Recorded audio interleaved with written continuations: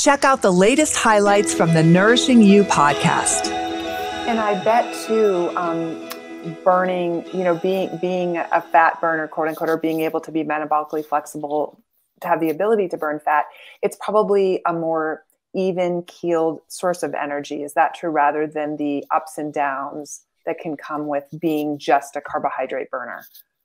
Yeah, if you think about the amount of fuel even a lean athlete has stored as body fat, it's massive. Like they could run multiple marathons, right? Your body's stored ability for carbohydrates is very limited. So your body is going to be a little bit more stingy giving up some of the carbohydrates.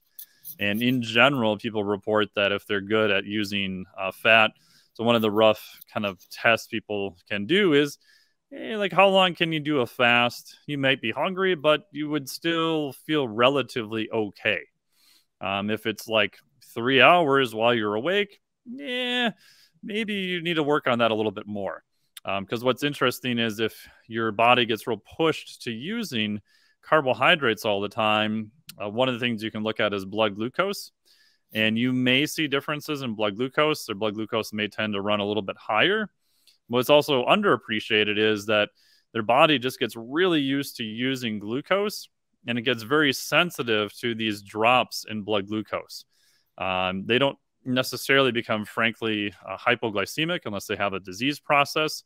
But as soon as the body detects that blood glucose is going down, it kind of freaks out a little bit and goes, oh my gosh, we can't use any other fuel source, so we need more carbohydrates, right? So in theory, the data on this is mixed, but you do tend to find more cravings for carbohydrates. You find that it's easier for them to overconsume calories and that their energy level just nearly isn't as consistent.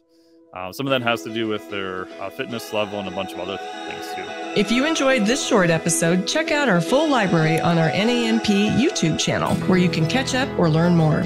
Keep in mind that the information on the NAMP podcast is for educational purposes only and should not be considered medical or legal advice. The NAMP is not liable or responsible for any harm, damage, or illness arising from the use of the information contained herein. By listening to the information on this podcast, you agree to defend, indemnify, and hold harmless the NAMP and all agents. Copyright NAMP, all rights reserved.